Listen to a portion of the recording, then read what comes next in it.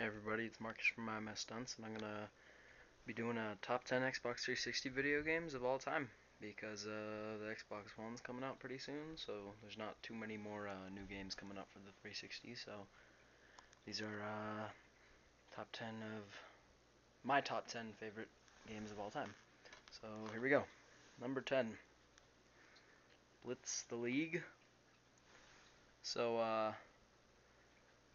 I'm a big fan of sports games, but this one was just I don't know. I really like this one because football's my favorite sport, and I play football, and I really liked how it was like the only game that you could dirty hit in and talk crap and had like realistic, well not realistic, but I mean like a injury system where you could see the injuries. Not a lot of other games do that. This might be the only one, so that was pretty darn cool. And I spent a lot of time making my teams on this, and so yeah, it was just a really fun game. So that's number 10. All right, coming in at number 9, I have BioShock. This is the dual pack, but I guess you could just say the whole series, but I really like BioShock 1. And,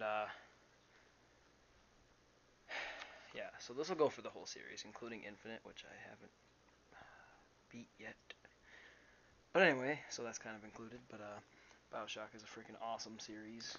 Really good action, sort of scary game. I didn't think it'd be as scary as it was, but I get scared pretty easily, so it's not too scary of a game to most people, though. So it's a really good game, though. I just love the combat system, the constant action. It's just a really fun time. Really violent. All the powers you can get are so freaking awesome. So yeah. So that'll be number 9. All right. Number 8. Rainbow Six Vegas 2. And I still play this game now. And I still pretty much play all of these, but Rainbow Six Vegas 2, me and my friends play this a bunch. Because, whenever I have a friend come over, it's not like all live but, well, I mean, live you can play with everybody around the world and stuff, but this is one of the best games to have a friend come over and just do some split screen on it and just play together. It's really fun. And I love the upgrading system, and I found it to be quite a bit more realistic than Call of Duty, which I'm not that big of a fan of. I won't lie, I like Modern Warfare 2, but it's not on this list. I'm not a big fan of Call of Duty. I'm probably going to get a lot of hate for that, but whatever. So, Rainbow Six Vegas 2. Number 8. Number 7. Yeah, number 7. Red Dead Redemption. Now, I'm pretty sure everybody knew this was going to be on the list somewhere. But, simply for one reason for me, had a fucking amazing storyline. The storyline in this game was ridiculous, and then all the DLC with it, which I actually have, the zombies and stuff, was pretty good. But, Undead Nightmare, but, yeah, Red Dead Redemption. The freaking story in this game is unbelievable, and I just love the customization and everything. There wasn't that much customization, but it was just a really great game.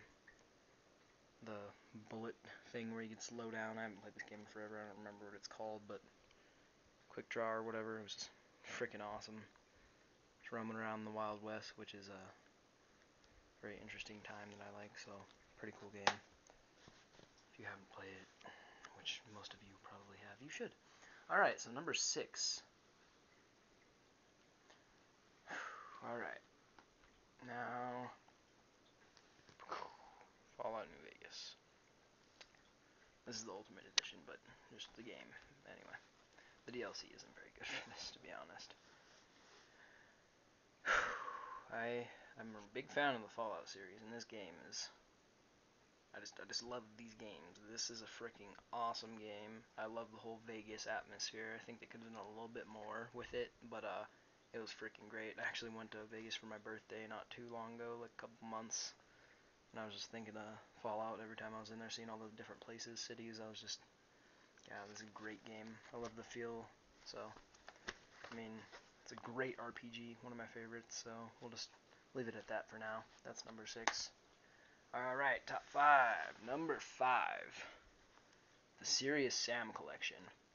So, I don't know if a lot of you have heard about this game or not, but It was a game originally for the Xbox, and then they did the collection, obviously redid it, and yeah, if you don't know about it, sorry for that little red dot right there, as you can see, that's the camera, but it's freaking amazing. You have to play all of them, man. I would recommend, well, depends on what time of gamer you are. This is just, it's not mindless. I mean, there's a story to it, really cheesy punchlines, just a great, typical action hero. Not a lot of people know about this, but it's great, just run through and kill everything type of game, unload, crap loads of ammo into oncoming swarms of enemies.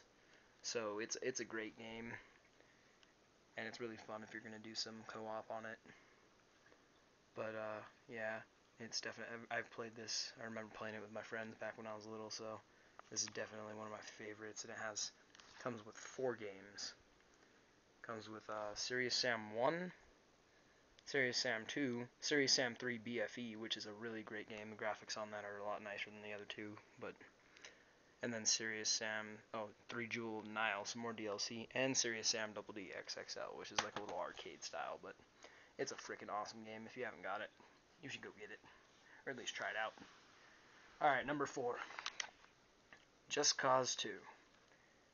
This is one of my favorite sort of sandbox, do whatever you want type of games, even more so than the Grand Theft Auto they released for Xbox 3. I cannot wait for 5, but I'm gonna be honest, everybody loved it, but I wasn't a fan of 4. So anyway, before I get too much hate on that subject, Just Cause 2.